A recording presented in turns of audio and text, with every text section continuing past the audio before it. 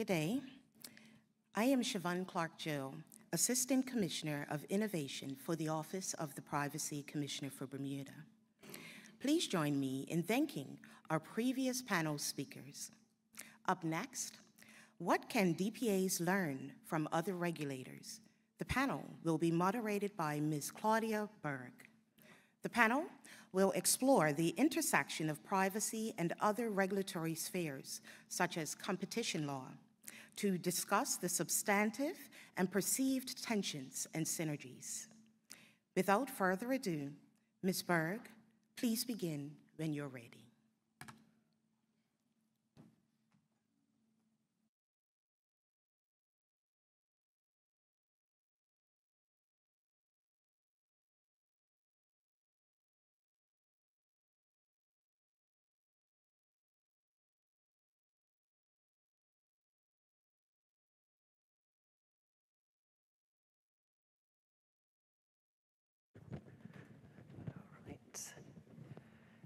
Go past, and then Ulrich is gone.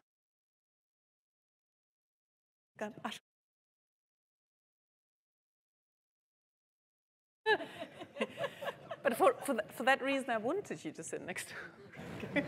He's very nice, but he's too large to sit next to. Like,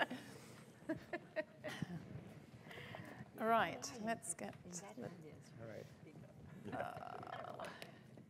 So, morning everyone, let's get cracking because we're running a little bit late, but no worries. Just to say, I've double-checked. The lunch hour has been extended by 15 minutes. So even if we wrap up only by 12:45, everybody's still got an hour for lunch, just saying. So, welcome everyone to this session about what the data protection authorities can learn from other regulators. My name is Claudia Berg. I'm the General Counsel at the ICO in the UK. Yes, John Edwards is my boss. He was just here on the panel. And I've got a really brilliant panel with me today. So where do I start? So I'll do this in speaking order, not order of importance. Sorry, Ashkan. So I've got Ashkan Soltani here, who is the Executive Director of the California Privacy Protection Agency. And you've been there since 2021 and just heard about the exciting startup days in the beginning. That's great. To my left, privacy trailblazer, Jessica Rich. She is now at Kelly Dry & Warren as Senior Counsel, but was previously, for many years, the FTC's Director of the Bureau of Consumer Protection. And then Anna, thanks so much for being with us, Special Rapporteur for Privacy at the United Nations. I think you as well, in July 21, you were appointed by the UN Human Rights Council. You're also Professor of Law at the University of Montevideo. Welcome. And then finally, Ulrich Kalber, the Federal Commissioner for Data Protection in Germany. So today's panel, what's the plan? We've got an hour. As the title suggests, we're talking about what data protection authorities can learn from other regulators. And I think we've already just seen how much intersection there is between data protection and other areas of law. So what we're going to do, we've divided the panel broadly into 4 themes. We'll be speaking about intersection of privacy and competition law. And then we'll be speaking about the potential tension between the right to privacy and the right to free speech. We'll be talking about the intersection of online safety and privacy, and then more broadly about collaboration between regulators and what we can sort of learn from others and how we work best together. So without further ado, Ashkan, let's get started. The first topic will be really about intersection of data protection laws and competition laws. And we heard already on the previous panel, there's quite a lot going on, especially at the FTC. So Ashkan, generally speaking, it often seems that the aims of data protection and competition law are really at odds with each other, in conflict, because the privacy guardians like us, we want data to be held safely, potentially in between the walled gardens of big tech, whilst the competition lawyers want data freely accessible to everybody in order to lower barriers to entry for new firms to come in who need access to this data. So Ashkan, what's your take on this? Do you see this in your practice, this tension? Thanks, that's a great question, and thanks everyone for hearing us out before lunch. So kind of my exposure to this started actually early on at the FTC. I was the chief technologist working with the team that did the Google search investigation. That team had worked on a number of other matters, and even prior to Chair Simons, there was a big push to try to bring together the competition side of the house as with the consumer protection side of the house, just to see those tensions as they exist ripely. I do push back on this general kind of notion that in order to have more competition, you have to make the good available to everyone. So we've seen this kind of pretty regularly. You could alternatively just make the good less available to everyone, right? So that's the other, and have an equal playing field in that respect. We've seen this kind of flesh out in two areas. So one, we saw the federal competition officer, the Bundeskartellamt, Excellent. in Germany, bring a matter with regards to Facebook and their collection of information and combination of information across basic information Facebook directly collects from consumers with Facebook, the data Facebook collects across its other brands as well as from other websites. And the head of the FCO said that data is a decisive factor in establishing market power, which the CJEU maintained that the decision that competition authorities have the ability to investigate and sanction data practices in consultation with the DPA. So here we see both a recognition that there's an intersection between competition and privacy, and a recognition that the two authorities should work together. I think my understanding is still at the FTC under Lena, almost every matter on privacy side does still consider the competition aspects as well, and I think that's the right frame. But again, I don't think the necessary frame is to make the data more available to everyone or essentially require interoperability. I think there's ways to do this. The other example to talk about is the CMA and UKICO's just the kind of influence on Google, and so as everyone knows, Google in their role not only as a advertiser, but the creator of the Google Chrome browser, which is something like 67% of the market share last I checked. They had announced that in response to privacy laws and just the general trend, they were going to deprecate third-party cookies, which everyone knows third-party cookies are one of the mechanisms by which businesses that are not, that the consumer is not directly engaging or interacting with are able to monitor their profile consumers across websites and services. And so kind of inspired by a complaint by a couple of groups in the UK, the CMA then consulted with Google and essentially pushed them to delay this deprecation of cookies and push them to consider exactly the market impacts that removing cookies would have to some of the smaller players. And the argument being that in order to compete with Google, everyone needs to have be able to surveil consumers. And again, I think here it's still potentially problematic, as the alternative would be just to say, and had Google concede that they themselves wouldn't have any preferential access to the data they make available through these tools. So not only do they deprecate third-party cookies, but in some of their sandbox and other tools that they're trying to promote, that they themselves would withhold exclusive access to that data. And so I think we're having a kind of a wait-and-see approach to it, where Google is evaluating and taking stakeholder input to make sure everyone kind of trusts this agreement. But I think if we had some, if we had stronger commitments from the gatekeepers in this case, that they wouldn't preference themselves, I think you'd have equivalent or as good of an outcome. Thanks, Ashkan. Of course, we'll talk about in a minute, but in the European Union, we now see the Digital Markets Act that, for instance, will prohibit self-preferencing for certain gatekeepers, some of whom are in the room, I think. So that'll be interesting to see. But let's just circle back to the German Facebook case, because I think that's really interesting. And given that we're lucky enough to have Ulrich here, so what I found interesting in the case, it really is a great example of, how not just the laws intersect, but how actually, practically speaking, the work of regulators,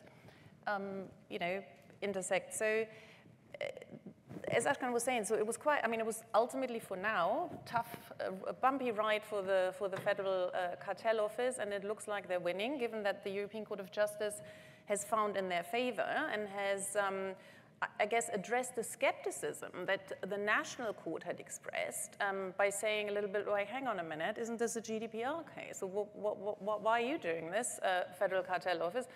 Why aren't the data protection doing this? And I was just wondering, Ulrich, now kudos to the German Competition Authority for taking on the case, but can you give us any insights as to why the German Competition Authority had to step in and take the case rather than a European Data Protection Authority? Oh, that's politically a dangerous question. And to answer it in both ways, politically correct and giving you the facts. First of all, the competition authorities and the data protection authorities works very differently in Europe. So on the competition side, the very large cases are handled on the level of the European Commission. You remember the fines against Google, Microsoft, or something. And all the different competition authorities works very independently on all cases coming up. At the side of the data protection authorities, we have the one-stop shop with all the benefits of the one-stop shop, like having one face for the processors and one face to maybe to citizens who complain about something, so they can communicate with their national authority, even in their own language, and not only in the language of the processor. But that means that you always, or in the most cases, especially here, you have a leading supervisory authority. And this process had some problems to start in the beginning from 2018. It took some time for having this cross-border important cases to have decisions on that.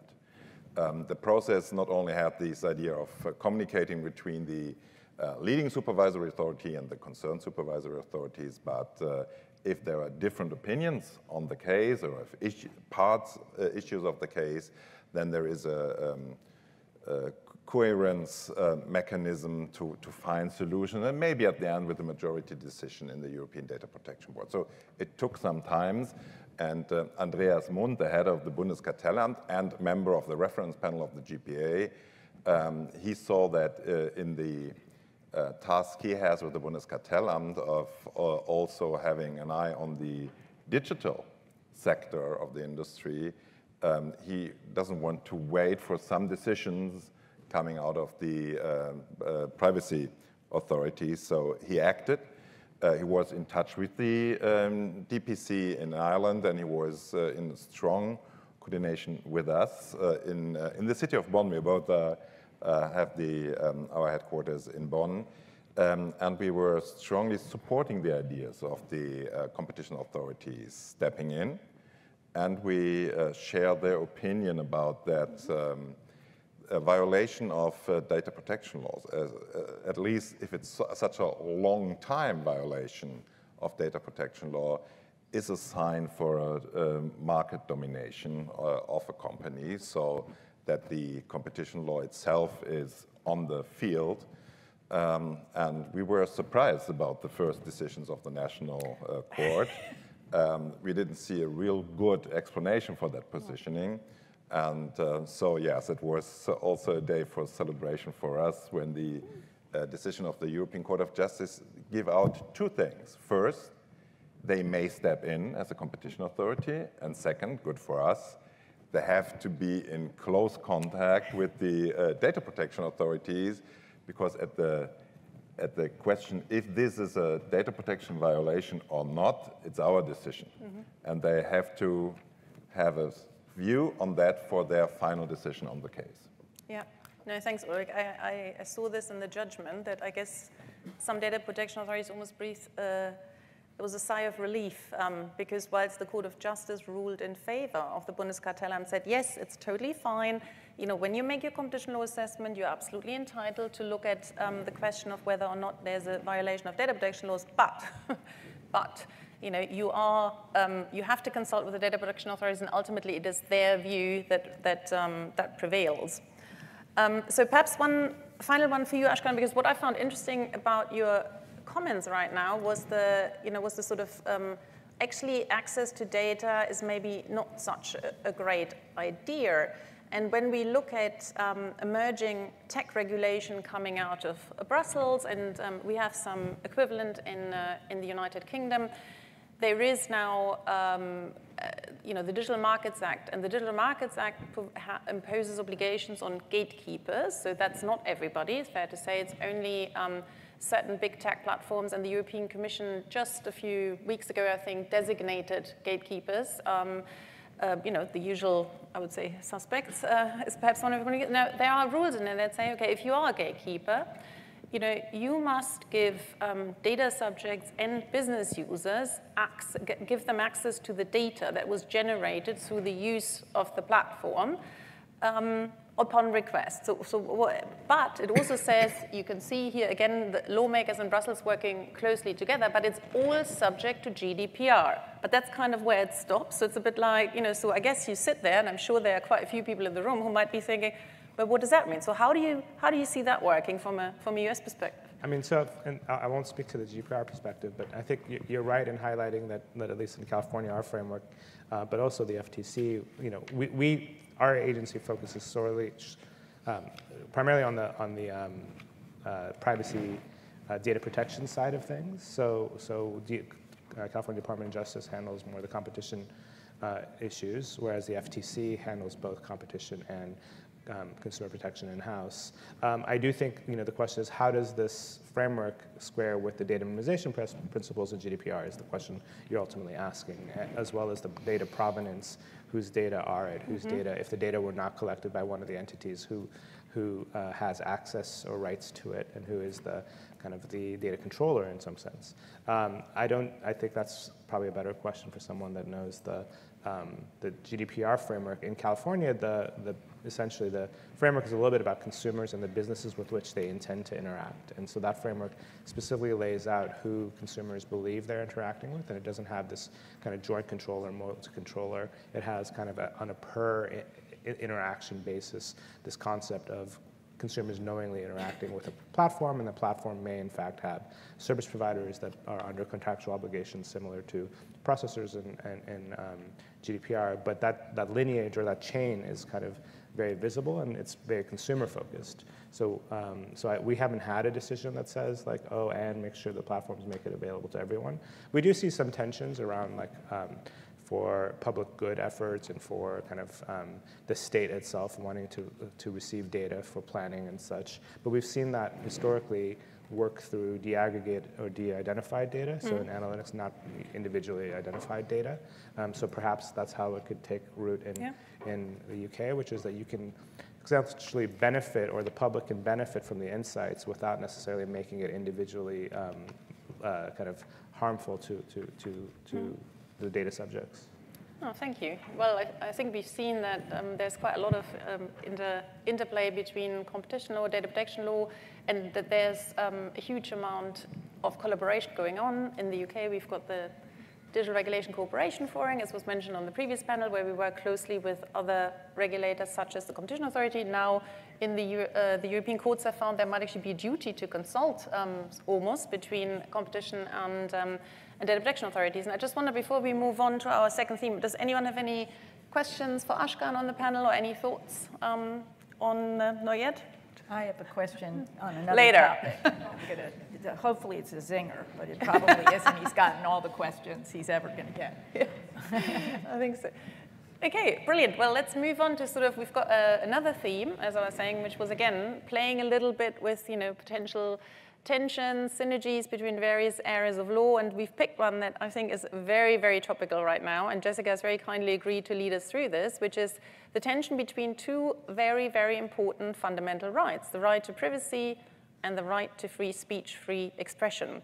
And I guess the key question for all of us here on the panel and everyone in the room is, so we like both, so can we have it all? Jessica, I was wondering, critics have said that in America there's perhaps a bit of a journey towards what's been called First Amendment expansionism, and some might say fetishism. Can you tell us a little bit about recent developments in the US about this kind of clash between First Amendment and privacy? So I'd love to, and it's great to be here with old friends and new old friend.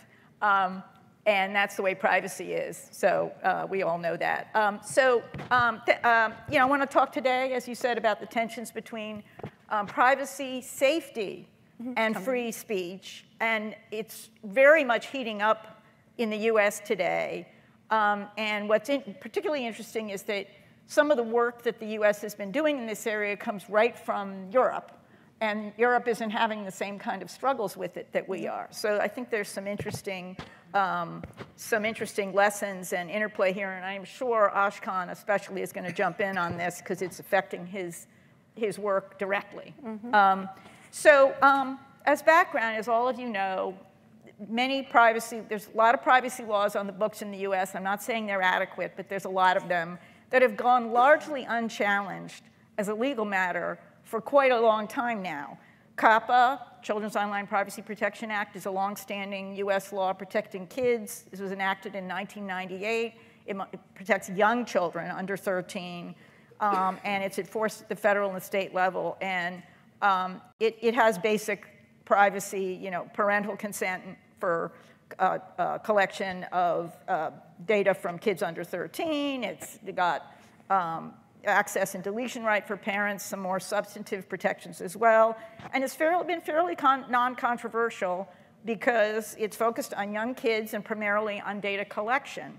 Other privacy laws have been implemented and enforced in the US that have had a similar experience, applicable to not just kids but adults. The Fair Credit Reporting Act imposes privacy and accuracy requirements on companies that sell consumer reports. Gramm-Leach-Bliley opt-out for sharing with third parties in the financial market. The FTC, as many people know here, has used the FTC Act to challenge a range of practices involving privacy and security, deceptive privacy statements, weak data security, spyware, using and selling data for fraud. There's laws governing spam and unwanted telemarketing. There's data breach laws in 50 states and additional territories. And we now have comprehensive laws in 12 states, although the jury is still out on how those will fare in the courts and in the public mindset. These laws are generally viewed as protecting both privacy and safety without much conflict. If you protect people's data, you protect them from unwelcome contacts, stalking, identity theft, fraud, and it's especially important for children. But into this scheme, largely modeled on the UK's age-appropriate design code, have come new efforts to protect minors up to 18. This is in the US now. That includes teens now, from harmful content, not just data collection, which is different.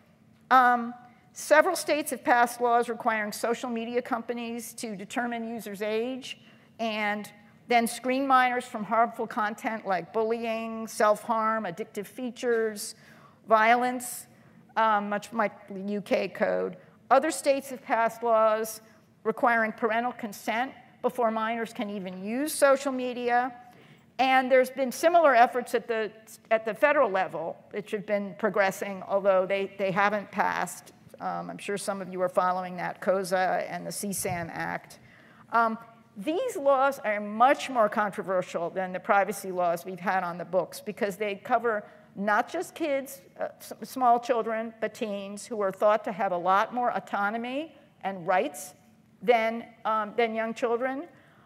They create obstacles to accessing content for all users, or at least that's what some have argued, both harmful and non-harmful, because you've got age verification and you've got some obstacles to accessing content for both kids and adults now. They raise difficult challenges regarding age verification, which we all know is tremendously challenging. And they create the fears that sensitive content that teens want about sexuality, sexual identity, reproductive health issues could be branded as harmful by certain actors who view it as harmful and thus blocked. So, and finally, they've raised, I'm sure there's many other points, they raise fears that if there's duties to screen, to know what content, like a platform is providing to users, that will undermine encryption because the platform has to like view the content. And so they can't just say, oh, it's encrypted. So it's going to undermine encryption. So as a result, these laws have understandably been opposed by industry, but also many consumer advocacy organizations. Not all. There's a split. And they're having trouble in the courts. So just to take the one case study, but there are others, and this is one that Ashkan was ready to enforce, but now it's on hold. Weren't you going to enforce that? We don't have enforcement of AADC. Well, good thing, because you're not enforcing it anyway. You're not missing out. Sorry, but you're still very interested in this, I know. So the California Age Appropriate Code, which is similar to the UK's, has a lot of things in it. But it requires that any business that offers products and services that minors under 18 are likely to access must perform data impact assessments to identify and mitigate harm to minors, many kinds of harms, data collection, harmful content, profiling, targeted advertising, addictive features, other things. They've got to estimate age of users with reasonable certainty or apply the same protections to all users. They've got to configure minors' default settings to the highest level of privacy, and they can't engage in knowingly harmful uses of minors' information. And what a court did, and this was a judge appointed, was it under Obama? Which really surprised a lot of people, the Democratic president, struck down the whole thing, basically, except for a few little pieces, as a violation of First Amendment in remarkably sweeping terms, saying the purpose of the act to protect kids online is important, but the act's provisions were vague. They chill access to content, both adults and children's, and they aren't supported by evidence.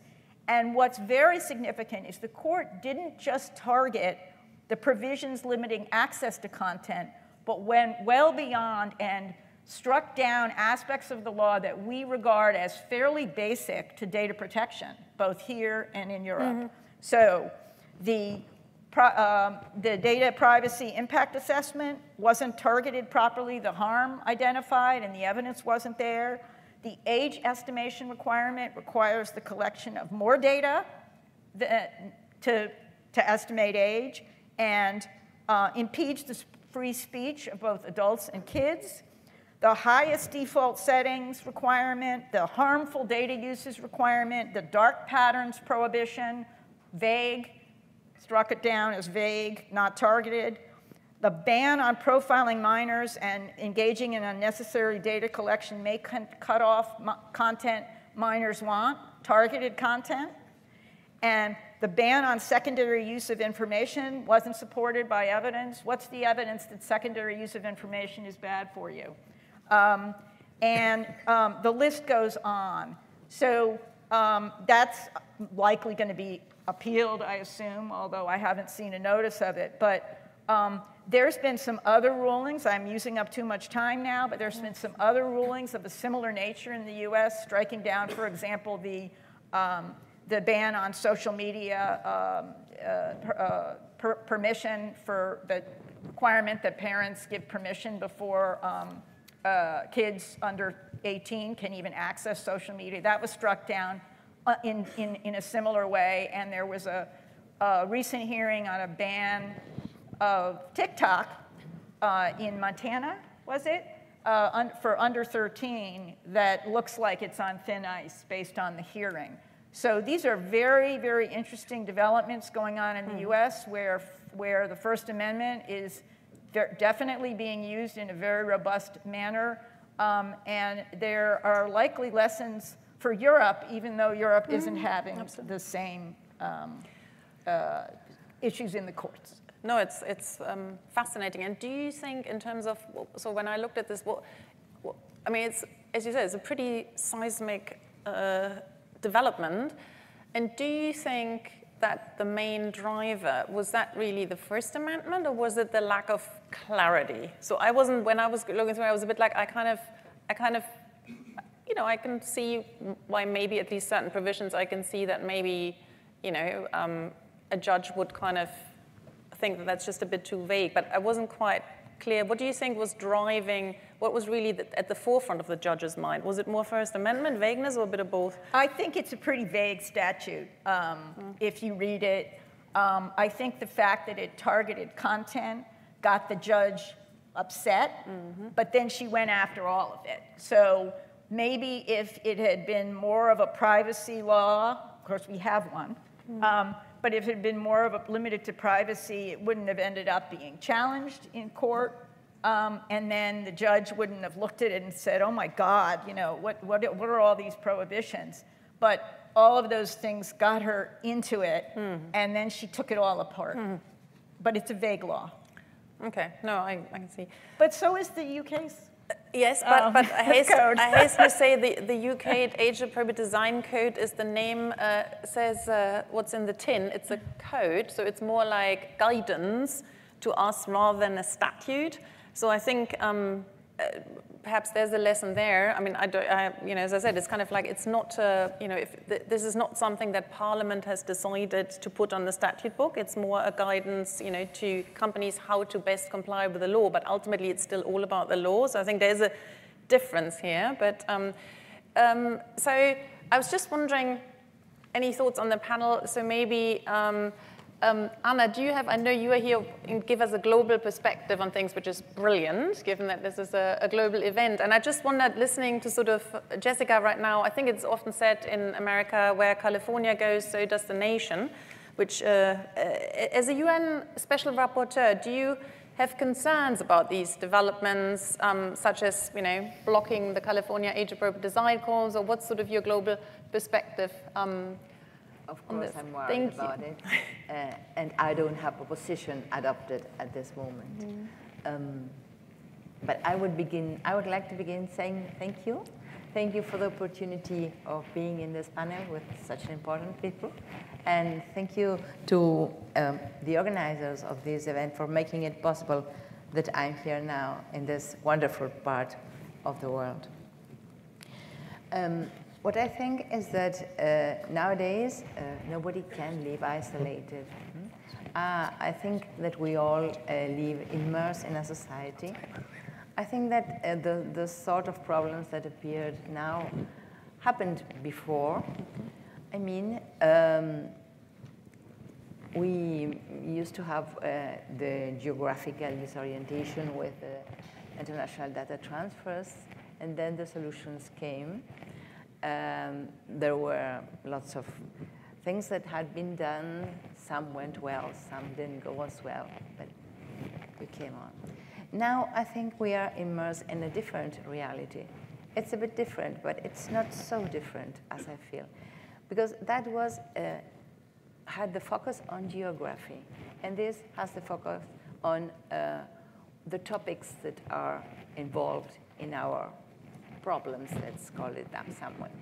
And I mean, we have to deal with the intersection of data protection and competition, data protection and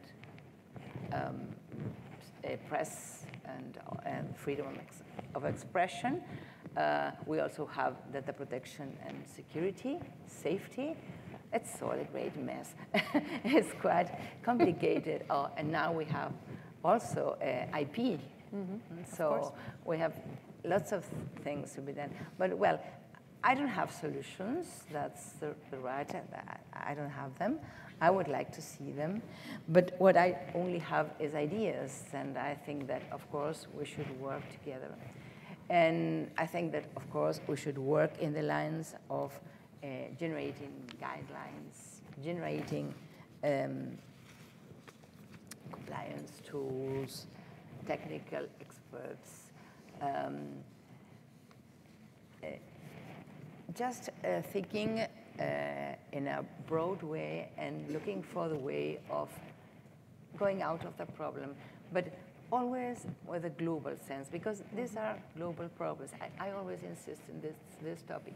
These are global problems. So the fact is that we have to focus globally. We have to be always in an ambience of multi-stakeholders. Everybody has to be represented. Everybody has to feel that his or her opinion are there. And then we need to generate documents that will be respected for all. And the same that happened with the geographical aspect is going to happen in this. So I had a lot of words that I wanted to tell you, but I think I told you the basis. And I'd like to finish with an invitation to work together in those topics that are complicating our day-by-day life, and to see if we can have some documents that are good for everybody. No, thanks, Anna. And when you say sort of, they're global issues, I mean, I think we all appreciate this, given not least the nature of data and how it just flows freely around the globe, which is a good thing, and sometimes not such a good thing. But how do you think, specifically the cooperation, what kind of forums would you have in mind, and everyone else on the panel as well? How do you see this? Do you see this more as bilateral? Do you see it as part of GPA, maybe OECD, these organizations? How do we best work together to address those issues within data protection, but also with the other regulators? Claudia, I think we did them all. I really think so. We did them all.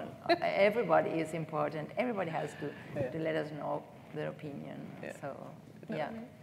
Berg, do you have any? You have got a lot of experience, I think, with international cooperation. Do you have any thoughts on what Anna was just saying? Yeah, the first thing is to do your homework.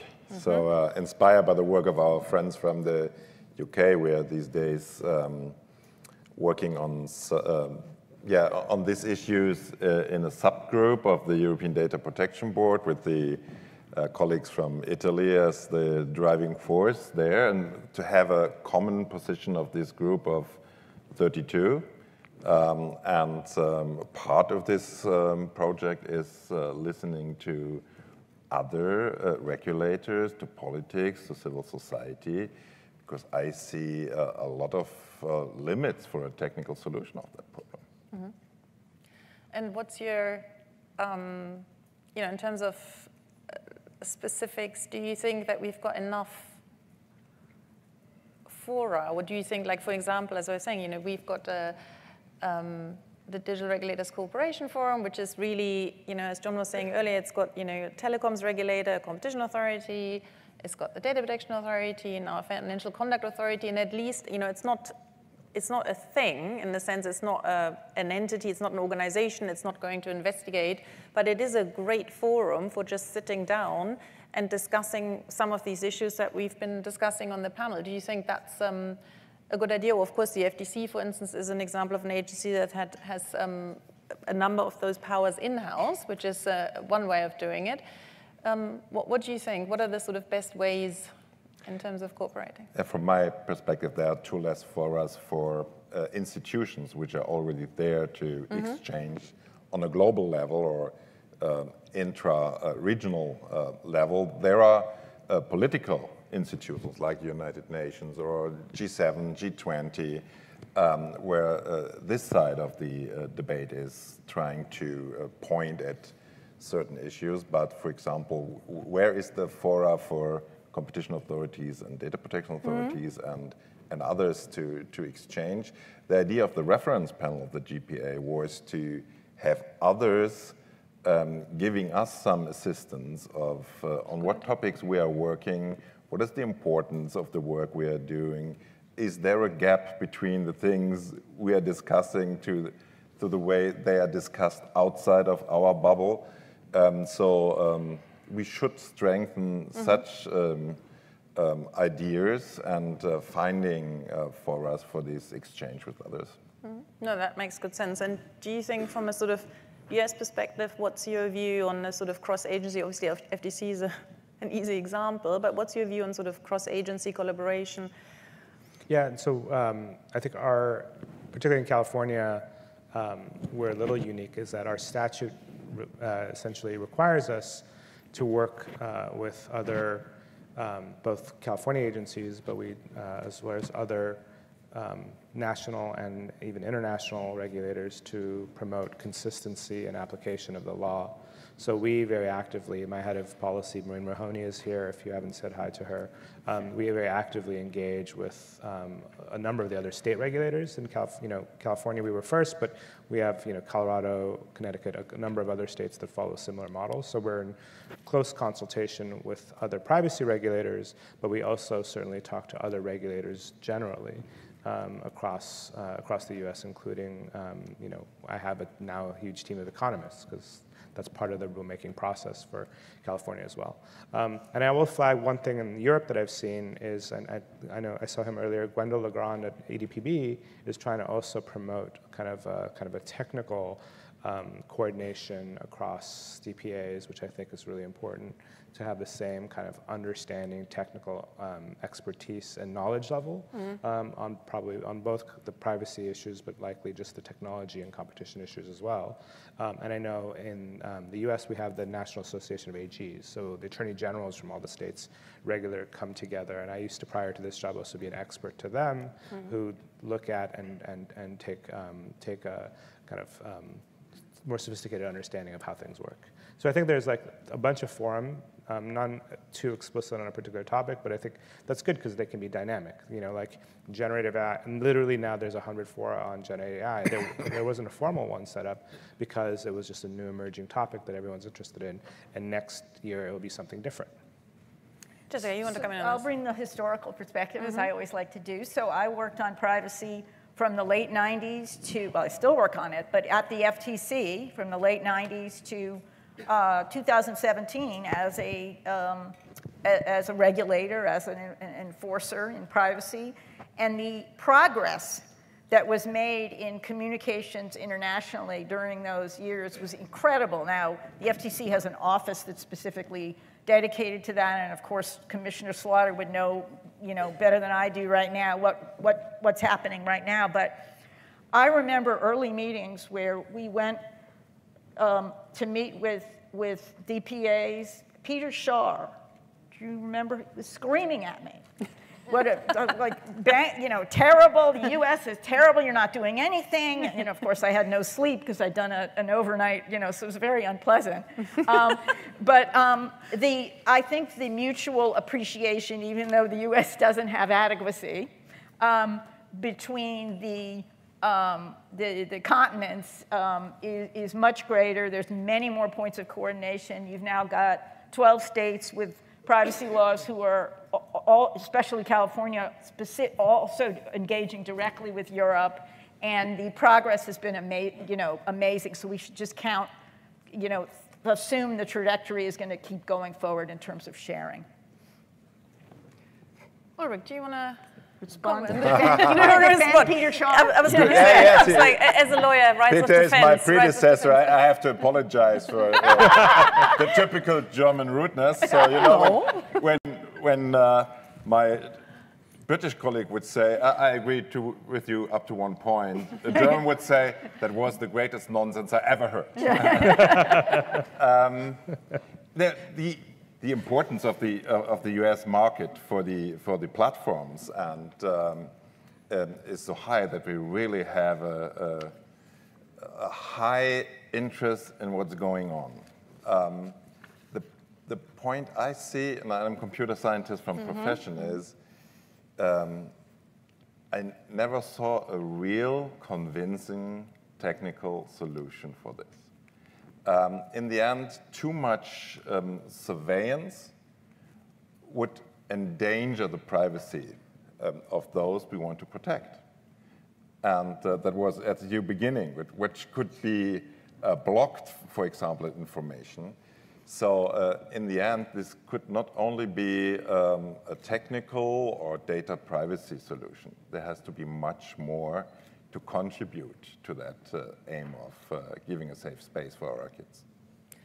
Thank you. And then maybe just one sort of final discussion around the topic of sort of enforcement and what can we learn from other agencies? What can we learn from other jurisdictions? So what matters? Because yesterday evening it was very interesting to listen to the panel that was moderated by Stuart Dresner on, what's going on in the Caribbean. I found that very fascinating.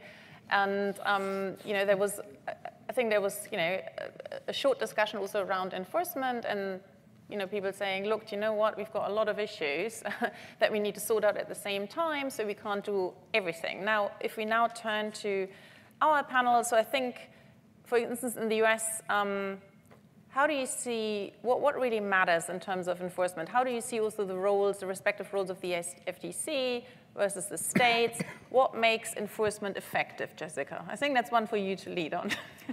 Well, I think things are kind of messy right now in the United States between the FTC, the failure of leadership in Congress, the 12 states. We're figuring it out. The states are filling a vacuum that lack of federal leadership has created, not at the FTC, but in Congress, where the law needs to be changed, and it has needed to be changed for over 20 years. But there's a balance between law and enforcement. Mm-hmm. And the EU is stronger on having a consistent law, like regardless of what you think of the GDPR and its strengths and its weaknesses, it's a law that people look to for guidance. And I would say the FTC, the US, and not just the FTC, but now the states too, is still way stronger on enforcement. I mean, no comparison, and I'm not talking in the competition area, which I'm less familiar with, but on consumer protection. The FTC, with its 50, at most, dedicated staff, have brought just hundreds of privacy cases, some with very significant remedies that the commissioner was talking about in the earlier panel, and with substantial injunctive monetary relief. You've got recent cases against Facebook and Equifax and Epic Games and Google and Twitter, and the FTC's got practically every platform under order now. You've got now states coming up and starting to exercise their might, and in the US, any of these enforcement entities can bring actions as long as it touches their citizens, as opposed to it being localized depending on where the company is in Europe.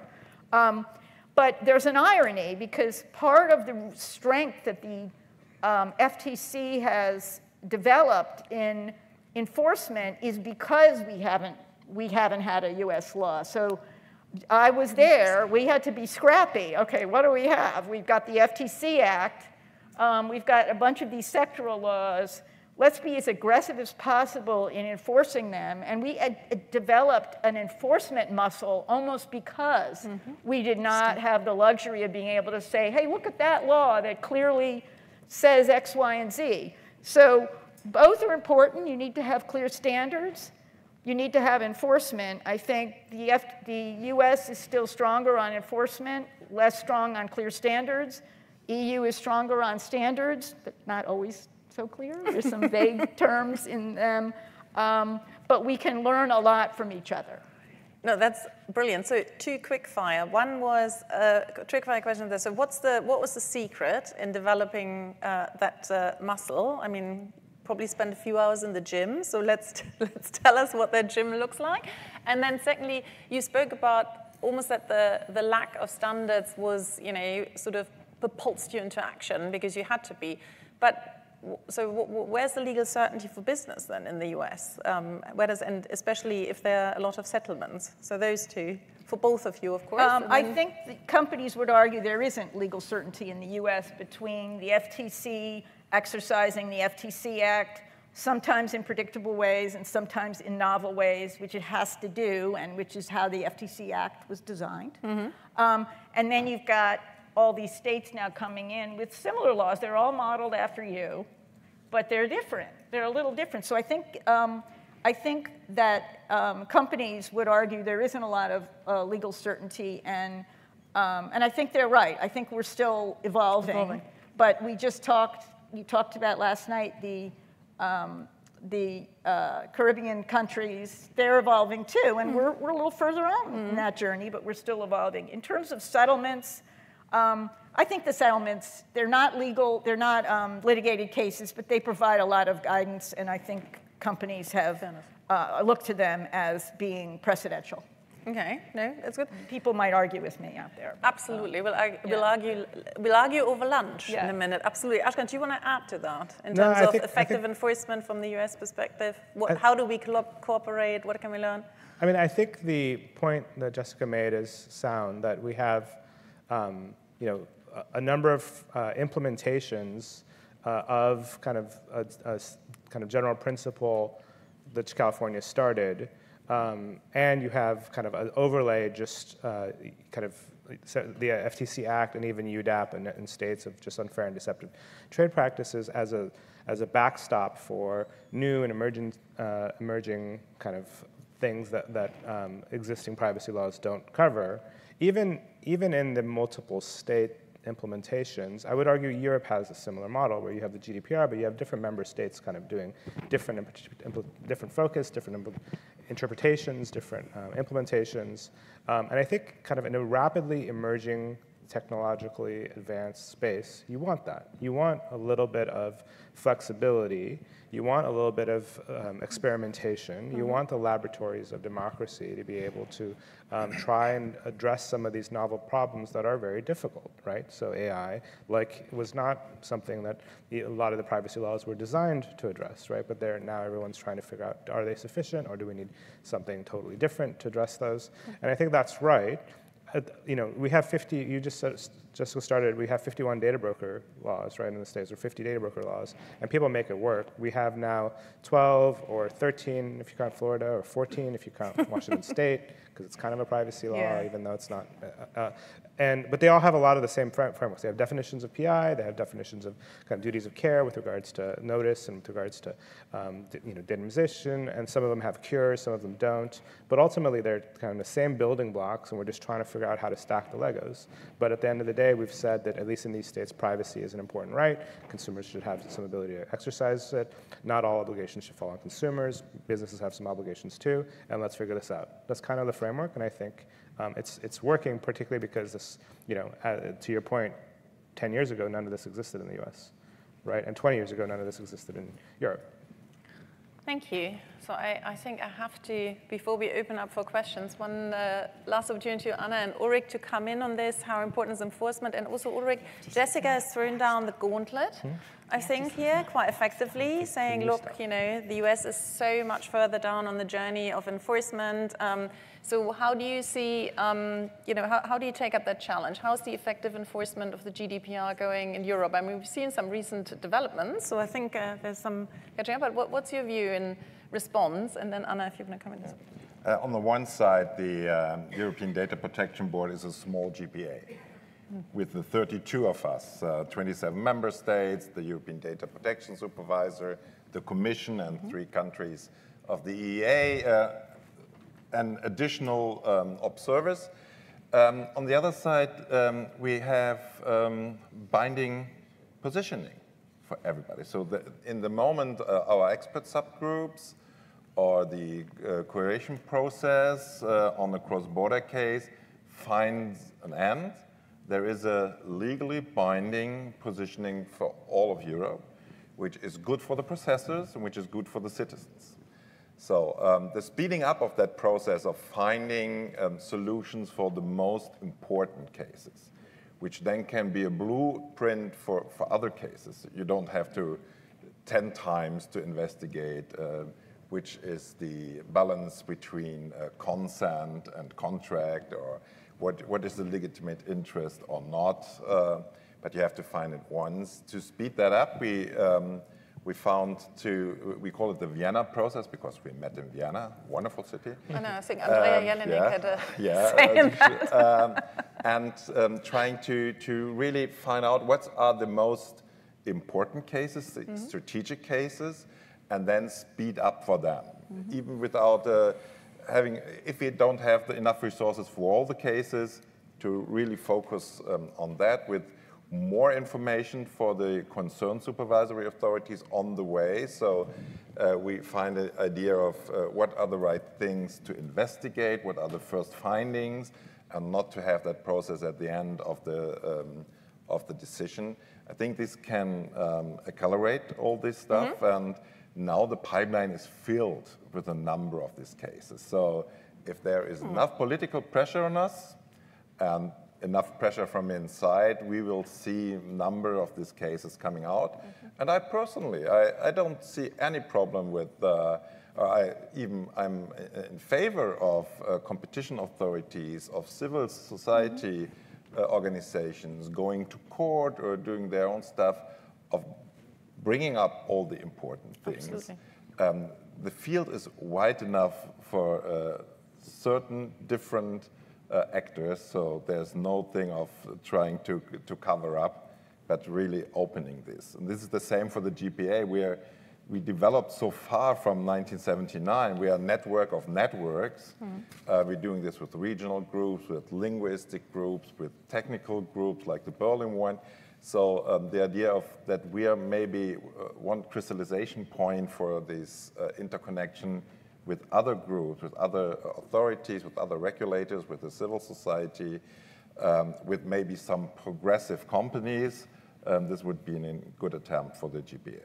Oh, thank you. That's almost a great, final conclusion. So, Anna, do you want to add anything in terms of globally speaking? You know, we've heard last night and we've heard now here that, you know, the data protection authorities, there's different priorities, different journeys towards effective enforcement. How do you have any thoughts on that? I really feel there are different positions. And I want to feel, too, that there is one important position for all over the different positions, and that should be the intention to cooperate. So I won't say nothing more than that. And I feel great if we can begin the process. It won't be an easy process, but it's good if we can see it working. Oh, no, brilliant. I think cooperation leads me neatly to just saying we have got a few moments for questions from the audience before we're supposed to wrap up and go for lunch. So if anyone's got a question for any of our panelists, then please now, although it's kind of hard to see. They're hungry. Are you all very, very hungry? Oh, is everyone hungry? Okay, brilliant. We're hungry too. So, we got a question. There's one. Yeah. Oh, there's two. Yeah. Sold. To the highest bidder. So I'm Stuart Dresler from Privacy Laws and Business. Thank you for your kind comments on our session in the Caribbean yesterday. My question to the panel is, do you think Max Schrems and None of Your Business, NOYB, is doing a good job acting as using a private right of action? And do you think it's an important part of the ecosystem? Excellent question. So hands up. I could go for show of hands, but maybe that's not quite fair. Any thoughts? Is he a good advocate? I think testing systems to make sure they're sound is good. That's all I'll say on that. Yeah. And any on this side? Is Mark Schrems a good advocate? Poor Max. Yes. Okay, excellent. Well, that was very unequivocal. We like that, and I have to say that was Ulrich. You might get the record for the shortest, for the quickest answer in the whole event, which is brilliant. There was one other question, I think.